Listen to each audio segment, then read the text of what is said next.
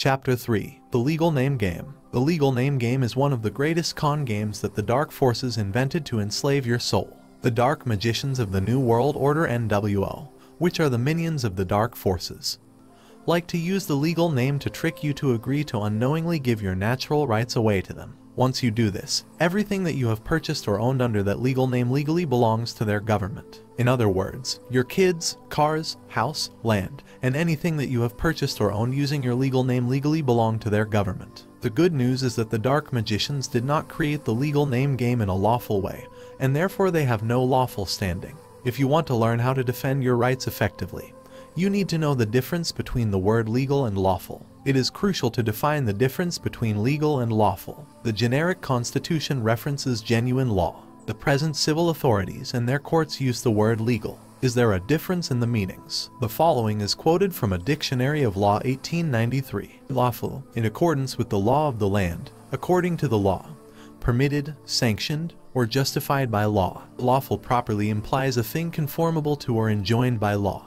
Legal, a thing in the form or after the manner of law or binding by law. A writ or warrant issuing from any court, under color of law, is a legal process however defective. See legal. Legal, Latin legalis, pertaining to the understanding, the exposition, the administration, the science and the practice of law, as the legal profession, legal advice, legal blanks, newspaper. Implied or imputed in law, opposed to actual. Legal looks more to the letter, and lawful to the spirit of the law. Legal is more appropriate for conformity to positive rules of law. Lawful for accord with ethical principle. Legal imports rather that the forms of law are observed, that the proceeding is correct in method, that rules prescribed have been obeyed. Lawful that the right is actful in substance, that moral quality is secured. Legal is the antithesis of equitable, and the equivalent of constructive. 2 Abbott's Law Dic. 24. In simple terms, something that is lawful is superior than something that is legal. If something is legal, it does not necessarily mean that it is lawful. For example, killing someone intentionally is unlawful but can be legal. Lawful is about natural rights, and legal deals with rights given by man or the government. According to the 1893 Dictionary of Arts and Sciences and General Literature, the R.S. Peale 9th Encyclopedia Britannica, the word legal means the undoing of God's law. In the legal system, many legal terms are used to trick you to agree to be a legal person, which is an artificial person, also known as a corporation. A corporation artificial person is a dead entity that has no natural rights. By tricking you to consent to be a legal person, the Dark Magicians and their agents of the legal system can legally claim that you have no natural rights, unless you rebut their claim. In other words, the legal system is designed to trick you to temporarily give up your natural rights, which are the inherent rights given to you by the Supreme Creator. The process of tricking you to give up your natural rights is the undoing of God's law. This is the deeper meaning of why the word legal means the undoing of God's law. Be aware that when I say God, I am talking about the Supreme Creator, the source of creation, and therefore I am not talking about the ancient gods or the dark lords worshipped by certain secret societies. What is the legal name? The legal name is not the name given to you by your parents. Instead, it is a forgery name created by the government to trick you to do business with it. To be more specific, your real name is an appellation. Only things have names. Furthermore, living and breathing people have autographs, not signatures. A signature is used by a corporate officer to do business with a corporation. In other words, your legal name is the corporate name that the government uses to attach you to a dead fictional character, so that the government can identify you and do business with you. Because of this, if you want to successfully free yourself from the Dark Forces and their dead matrix system, you need to stop thinking that the legal name is who you are. Names and legal names are not real people made of flesh and blood. Instead, they are symbols of things, non-beings. In legal terms, names are artificial persons, which are corporations. Because corporations are artificial persons, they can be pretty much anything. For example, in general, religious institutions, banks, names, and the government are all corporations for the reason that they are fictitious entities. I will say this again. Your name or legal name is not who you really are, because you are a nameless spiritual being living in a body of a man, male or female. It is essential that you get this fact through your head, or you will have a very hard time freeing yourself from the Earth Matrix drama. Once you become aware of the legal name fraud and comprehend it, you should feel the magic spell of the legal name slowly losing its effect, causing you to wake up and becoming more aware of who you really are. Some spiritual teachers have said that the legal name is the mark of the beast. In my opinion, the mark of the beast can mean a few different things associated with a mark of spiritual slavery. The legal name is one of them, which is why they always tell you to sign your name on contracts. A word that has a strong connection to the legal name or the mark of the beast is signature. The word signature is defined as a person's name, or a mark representing it,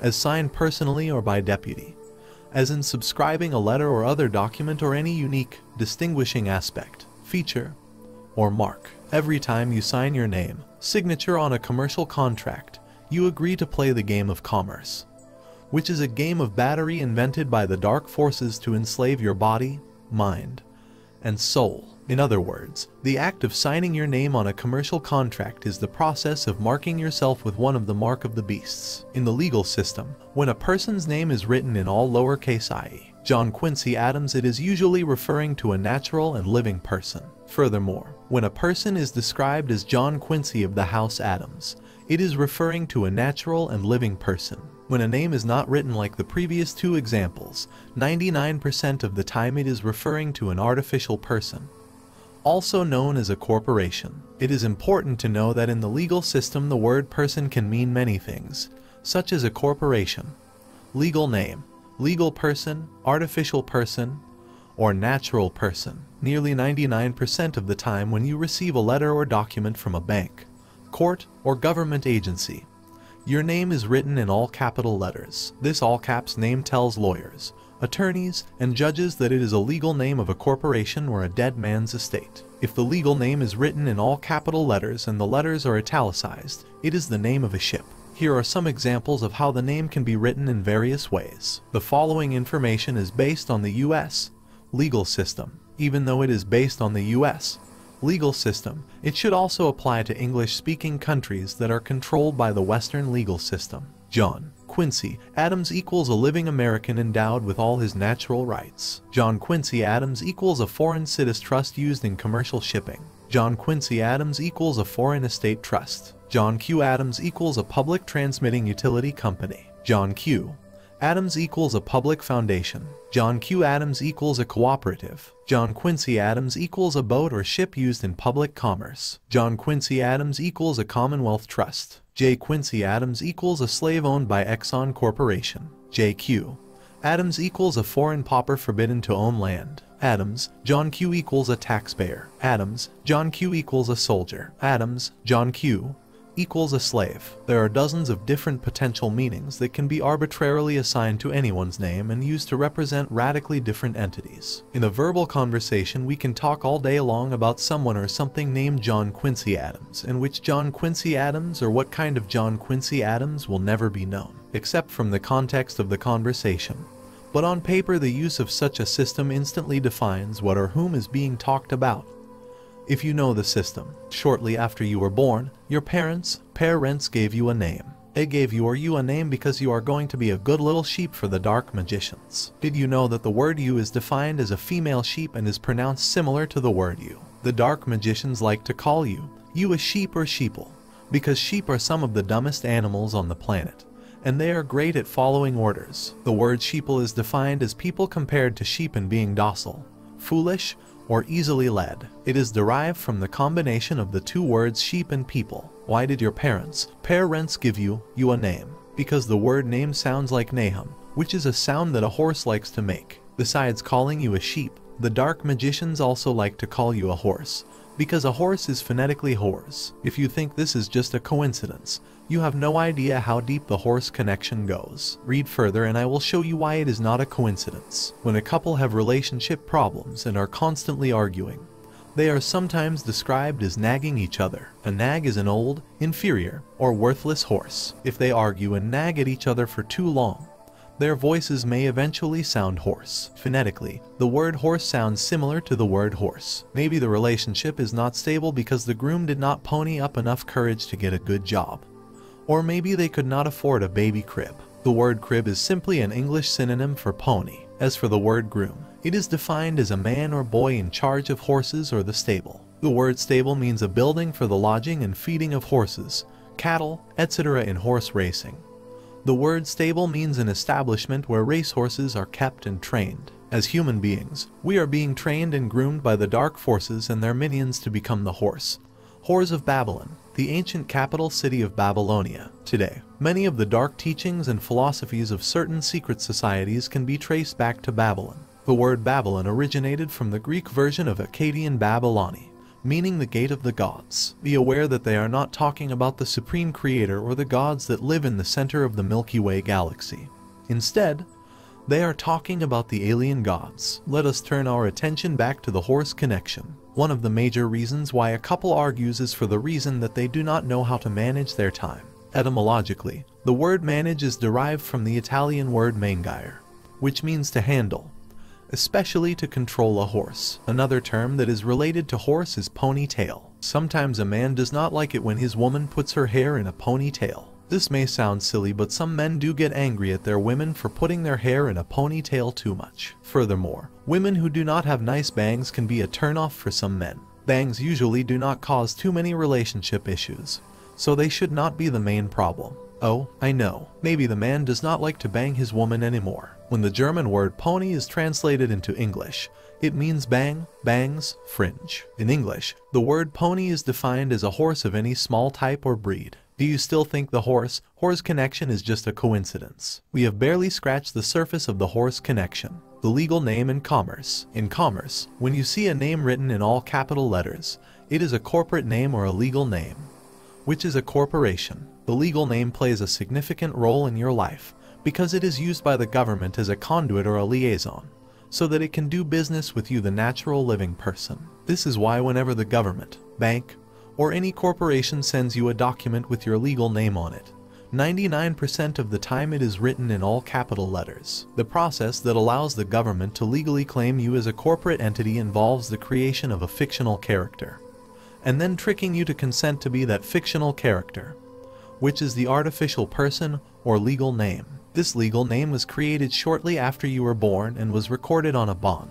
This bond that represents the date of your birth is known as your birth certificate. The word bond is legally defined as a contract by specialty to pay a certain sum of money, being a deed or instrument under seal, by which the maker or obligor promises, and thereto binds himself, his heirs, executors, and administrators, to pay a designated sum of money to another, usually with a clause to the effect that upon performance of a certain condition is to pay another and smaller sum the obligation shall be void. To connect the dots, the birth certificate bond is a financial contract created to enslave your body, mind, and soul so that they can use you as collateral for the debt of the government. Anyone who has a birth certificate has been physically and spiritually enslaved by the dark forces. Unfortunately, most people are unaware of this fraud. Because of this, they have little chance of freeing themselves from the birth certificate bond. This certificate is a magic contract. Therefore, it not only bonds you at the physical level but also at the spiritual level. Have you ever wondered why birth certificates have seals on them? These seals are sigils. The word sigil is derived from the Latin word sigilla, meaning seal. Keep in mind that each alphabet of the language system is also a sigil. The word sigil is defined as a sign, word, or device held to have occult power in astrology or magic. Words are sigils because the letters that make up words were created using sacred geometry and sacred science. Let us turn our attention back to the legal name. Shortly after you were born, the government gave you a legal name that looked nearly identical to the name given to you by your parents. Your legal name, which is used by the government to do business with you, the body of water, or liquid, is written in all capital letters because it is a piece of liquidated capital or cap at all. In other words, your legal name has been securitized and turned into a financial instrument to seal your body, so it can be sold in commerce. Hence, the term liquidated capital. To liquidate something is to sell it off entirely, or sell it to pay off a debt. This process of liquidating something to make money is called liquidated capital. Why is that, you may ask? Because you, the person who has been securitized, were born in the womb of your mother, which was mostly made of water liquid. You are also mostly made of water. Because you are mostly made of liquid and have been securitized, you are considered liquidated capital. The word capital comes from the Latin word capitalis, meaning of the head, hence capital, chief, first. It also comes from another Latin word caput, which translates to English as head. When you really study the occult definitions in the previous few paragraphs, you should come to the conclusion that the process of turning you into capital money or liquidated capital is their way of saying that you have a bounty on your head. Your birth certificate is the bond with your legal name written on it in all capital letters, and therefore it is the financial document security that has the value of the bounty on your head. This is why your birth certificate is traded on the stock market. In the Western world and many Eastern countries, people are born with a bounty on their heads due to the fact that their government considers them as enemies of the state. According to Judge Dale, author of The Great American Adventure, The Secrets of America, if you live in the USA, the act that makes you an enemy of the US government is the Trading with the Enemy Act. Even though the corporate US government considers you US citizen as an enemy of the state, it actually has no jurisdiction over you as a man with a body made of flesh and blood. However, if you agree to be a United States citizen, then the US government has jurisdiction over you. The good news is that the US government only has jurisdiction over you when you are acting in the capacity of a United States citizen. For example, if you have a driver's license, the only time when the police has jurisdiction over you is when you are driving a vehicle registered to the state. By driving a registered vehicle, you are acting in the capacity of a government agent. In other words, the US government only has jurisdiction over you when you are using your driver's license or any government-issued ID or contract with the legal name. The reason why the US government has jurisdiction over United States citizens is due to the fact that they are considered artificial persons corporations, and therefore they have no natural rights. Furthermore, United States citizens are considered employees of the United States, Inc., and thus are bound to the acts and statutes, rules, and codes of a corporation. If you want proof that the United States is a corporation, look at subsections 15 and 15A in Title 28 U.S. Code SS 3002, and you should see this sentence. United States means a federal corporation. The act that legally created a corporate version of the United States of America was the District of Columbia Organic Act of 1871. Unlike the country United States of America, which is a republic and is written with a lowercase u in the word United, the United States of America, Inc., is a democracy. Shortly after the Great Depression of the 1930s, the United States of America, Inc., changed its name to the United States, Inc. However, it is common for the United States, Inc., to do business as the United States of America, Inc. In a society where the people are ignorant and irresponsible, democracy is one of the worst forms of government. The word democracy comes from the Greek word demos, which means common people. A group of common people can also be called a mob. One of the origins of the word craci is the Latin word cratia, meaning power, might, rule, sway, power over. A power, authority. Based on these occult definitions, democracy means mob rule. In a democracy, the voting power of the majority overrules the rights of the minority. For example, if a person were on trial for not believing in God and 51% of the people in the room vote that he should be hung, that person would be hung for not believing in God. In a republic, that person's free will and natural rights would be protected. Do you understand now why democracy means mob rule? This is why in a society where the people are ignorant and irresponsible, democracy is one of the worst forms of government. Today, most people in the USA and throughout the world are ignorant and irresponsible, which is why it is easy for the dark magicians of the New World Order to enslave them under their democratic government. Do you understand now why the US government is always talking about spreading democracy throughout the world? Democracy is just another form of communism, except that the people have the privilege to vote. However, their votes do not really matter because the voting system is rigged. Keep in mind that a privilege is not a natural right, and therefore it can be taken away by the government. How the voting system is used to drain your energy. This spring 2016, many Americans are watching the 2016 presidential debate, so they can make an informed decision to vote for the candidate that they believe is the best to lead their country. What most Americans do not realize is that the presidential debate is a play, and therefore all presidential candidates are actors auditioning for an acting job of a corporation called the United States. May the best actor win. After being hired, the new president is assigned to more acting lessons, so he or she can become one of the best professional actors and liars that money can buy. The dark magicians like presidents who are professional actors and liars, because they can easily fool the American people to support the United States, Inc., and help expand its franchise around the world. The word franchise means the right or license granted by a company to an individual or group to market its products or services in a specific territory. But did you know that the word franchise can also mean the right to vote? Like any corporate employee,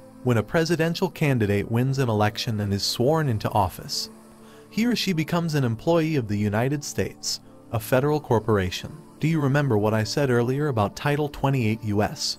Code SS 3002? Under Title 28 U.S.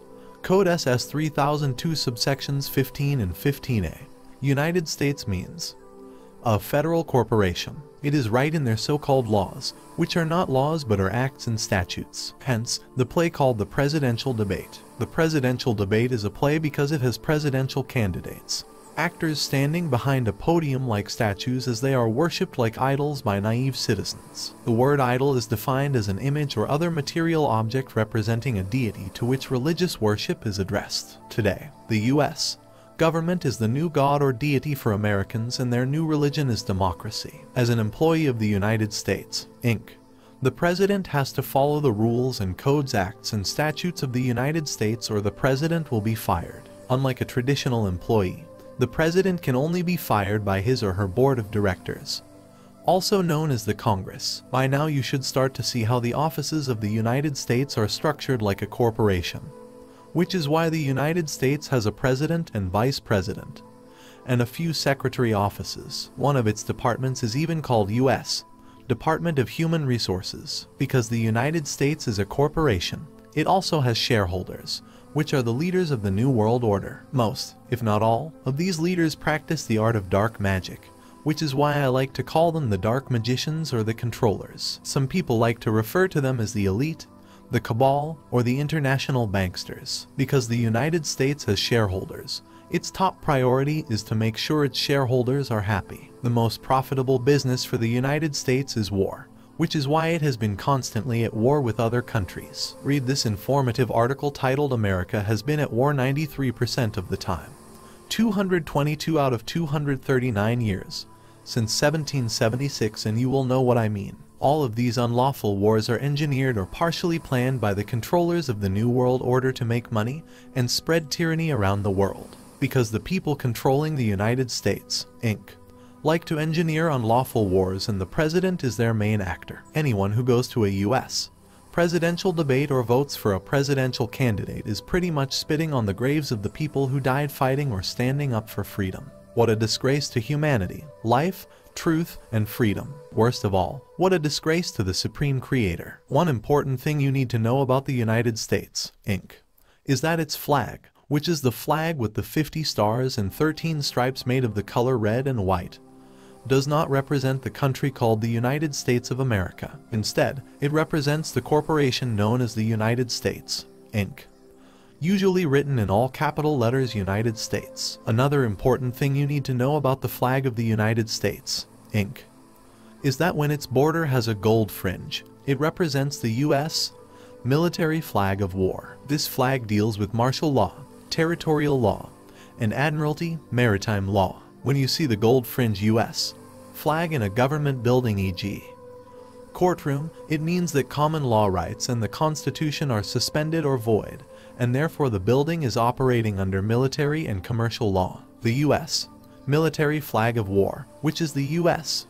flag with the gold fringe on its border, was traditionally flown over U.S. military buildings only during wartime. Today, this flag is seen in nearly every court in the USA and in the offices of U.S.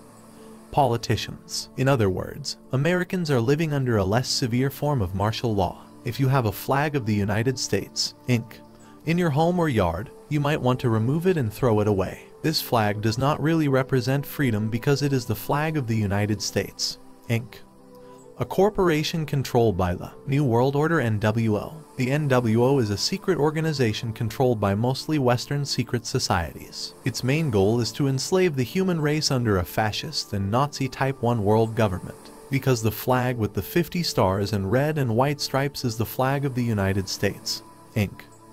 If you are the type of people who likes to protest against the U.S.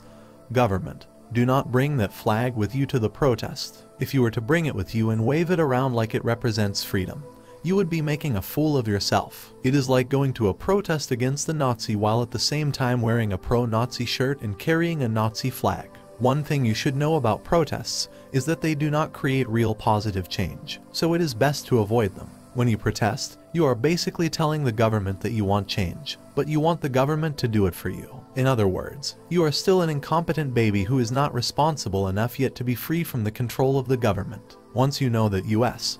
presidential candidates are actors auditioning for a corporate job of the United States, Inc., you should know why it is pointless to vote for these candidates. The U.S.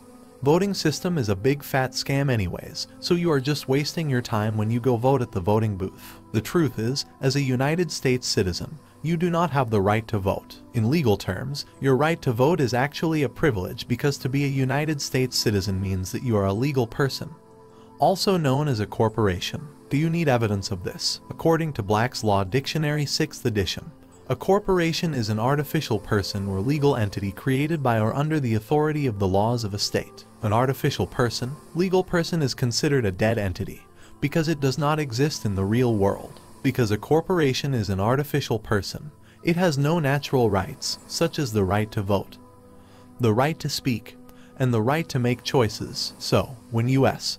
politicians tell you that you have the right to vote as a United States citizen, they are already lying to you. Every time you vote for a U.S. politician to represent you in office, you consent to be governed by treasonous politicians. Nearly all of these politicians do not care about you for the reason that they work for the Dark Magicians and their New World Order NWO. All U.S. politicians working in Washington, D.C. have sworn an solemn oath to the NWO, and therefore their allegiance is to the British monarchy, the Crown Temple, and the Vatican, and not to the American people. The right to vote in the United States is a big fat fraud, because your vote does not really matter, and the voting system is rigged somewhat like a casino. Furthermore, when you vote, you are not voting for a president of a country, but for a president of a foreign corporation known as the United States, Inc., also doing business as the United States of America, Inc. One thing you need to know about the U.S.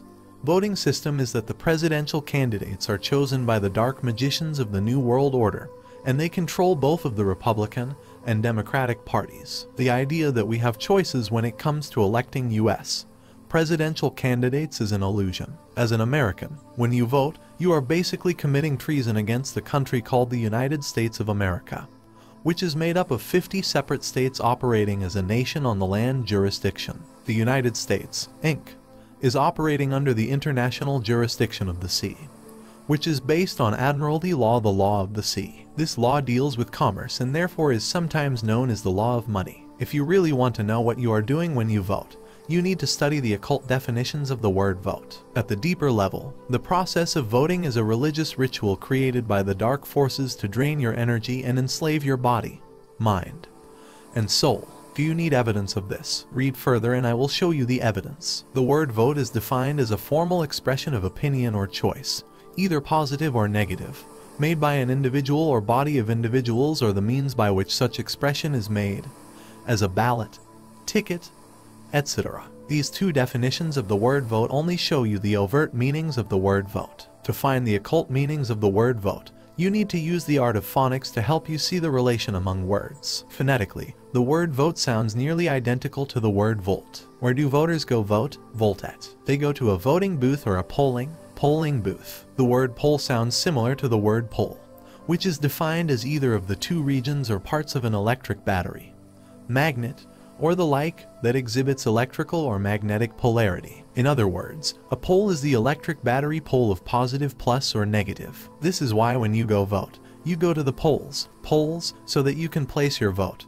Vote on the candidate that you want to see put in charge. Once the votes are counted, the politician or politician that receives the most votes is the candidate that will be elected into the position of power. Maybe this is why it is called power politics. Every time you vote, you consent to give your electrical energy to the dark forces, so that they can use it to power their corporations, corpses, and New World Order. It is all about tricking you to give up your life force energy. The presidential election is a sick and evil con game created by the dark forces to con you to agree to be a human battery, so that they can drain your life force energy to power their dead matrix and corporations. This is why before they can summon you to go to court, they need to charge you first. Just like charging a battery before its energy is drained to power electronic devices. By now you should know that your legal name is a name of a corporation, which is why 99% of the time it is written in all capital letters. It is important to know that even when your name is not written in all capital letters,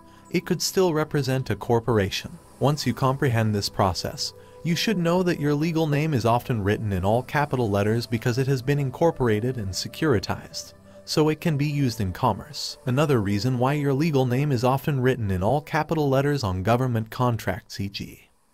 birth certificate, is because capital letters are more effective for creating magic spells. Your birth certificate is not just a record of birth, it is also a spiritual contract that is sealed with dark magic. This is why there are sigil seals on your birth certificate. Your parents' signatures are also sigils, seals, and therefore on the day they sign your birth certificate, their actions spiritually sealed or bonded you to the birth certificate contract. When you split the word signature into two words, it transforms into signature. The prefix sig is defined as right, mark, label. As for the word nature, one of its origins is the Latin word natura, which literally means birth. It can also mean course of things, natural character, constitution, quality, the universe. Based on these occult definitions, when your parents sign their signatures on your birth certificate that has your name on it, they marked you with sigils and therefore spiritually and magically bonded you to the birth certificate contract. By doing this, they also signed your natural rights away to the state,